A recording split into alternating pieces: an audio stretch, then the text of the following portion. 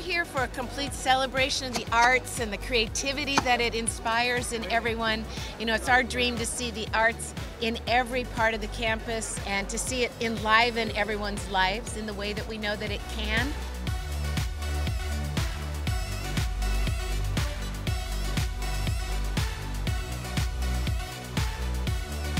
We're going to be going over to South Campus to see the inauguration of a new mural by a world-renowned artist, Nina Chanel Abney, and going to be announcing the creation of the first dorm-based painting studio here at UNC.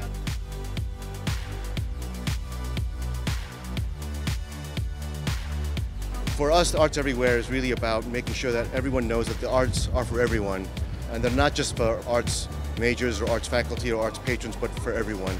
And the idea that everyone has within them the creative potential to be artistic is something very important to us.